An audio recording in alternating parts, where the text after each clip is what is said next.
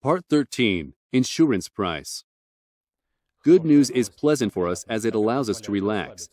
Bad news is important to us as the task to avoid losses is more significant for the body.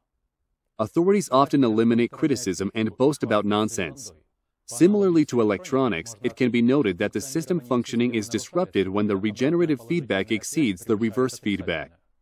Positive information about the events is the regenerative feedback in the authority's amplifier circuit. Negative information about the event is a reverse feedback in the authority's amplifier circuit. The amplifier turns into a lock circuit, which is switched over by negative phenomena of much greater amplitude, by the revolution, for instance. Our world is nuts about risk insurance. From the point of view of the business scheme, insurance companies and casinos are one and the same thing. The insurer offers the client to bet on the fact they will get into trouble. The casino or the insurance company motivates their clients in different ways. In the first case, they thrill clients. In the second one, fear motivates them. However, for the totalizator owner, the probability mathematics is the same.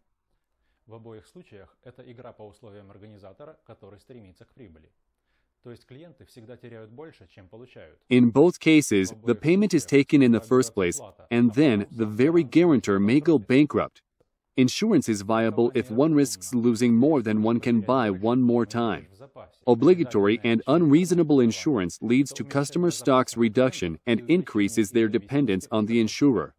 In other words, risk insurance is effective if you know where to draw the line.